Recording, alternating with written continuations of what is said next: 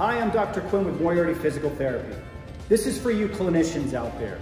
So we're going to talk about the effects of what a nocebo is. Not a placebo, a nocebo. A nocebo is basically discussing how negative communication, or the way that we use our words when we're working with patients, can technically cause a negative effect on treatment and negative outcomes. Words are weapons. Famous line that I've heard before, and it's very true. We are advocates. When patients are coming in, we have to make sure that we are with them every step of the way when we're treating.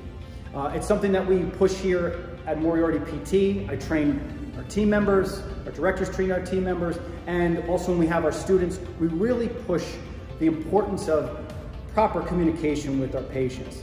What that means is, when we're working with our patients here, we want to make sure that every step of the way we are positive. We're showing that there are outcomes here.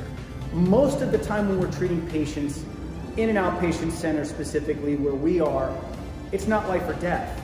And it's making sure that we're letting patients see that end of the road. We're letting them see the light at the tunnel. We're letting them grasp onto those little wins that I've talked about before. So really always remember, as you are working with your patients, it's not a limb, it's not a knee, it's not an ankle or foot, it's just not another patient that's on your schedule.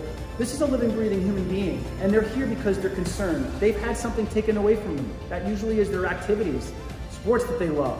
And it's making sure that you are their biggest advocate, their biggest cheerleader, and their biggest coach to make sure that when they get through each session, they realize that they're achieving these small milestones. So in the end, they can be discharged and they can be positive in their life. They know that they have the tools to get on with their activities and they feel safer out there. So always remember, watch what you say, watch the language that you use, and always use those positive confirmation words.